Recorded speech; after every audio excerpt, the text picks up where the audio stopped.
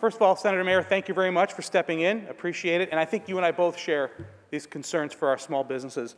But I can tell you as a business owner myself that this was a devastating impact on all of our businesses.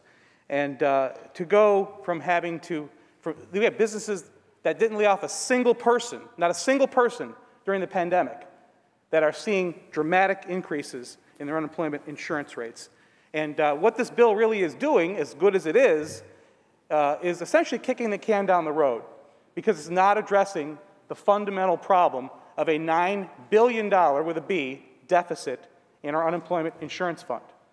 Now, we may disagree on how that number came about, but I can tell you that New York State has still yet to address how much fraud was in our unemployment insurance. I asked that question of the Commissioner of the Department of Labor. She danced around it and said that, well, we avoided about $2 billion in fraud. But she wouldn't actually tell us, because I'm sure she doesn't know, how much fraud we actually experienced in our unemployment insurance.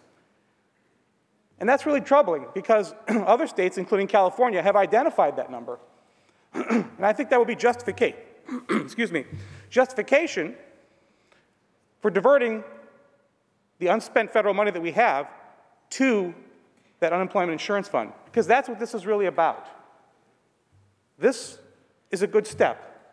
It will help us. But ultimately, we are going to have to pay that bill at some point.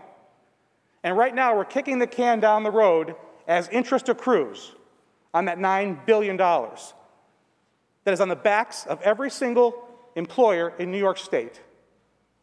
That's the troubling part of this. So I really think we need to look at what we spend our money on here in New York State. We have a huge budget surplus.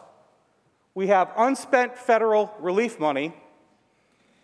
And we have yet to address the fundamental problem that every single employer in New York State is paying more in unemployment insurance than they ever have. And according to the Business Council, it's going to take more than a decade to make up that $9 billion surplus if some of that money from the federal government isn't diverted to that fund. A decade on the backs of every single employer in New York State.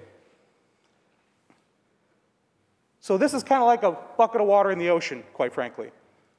Happy to have it, glad we're doing it, but we need to step up and we need to fill that crater and make sure that that $9 billion deficit is not a burden on our already overburdened businesses in New York State.